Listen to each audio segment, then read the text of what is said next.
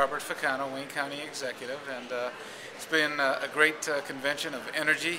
Obviously, Senator Obama is really starting to feel not only the passion that he sees with the delegates, but really something I think that's going to be positive, not only for the Democratic Party, but obviously all the citizens of the United States.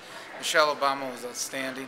She showed the family values and really that the Obama family is really like you and me.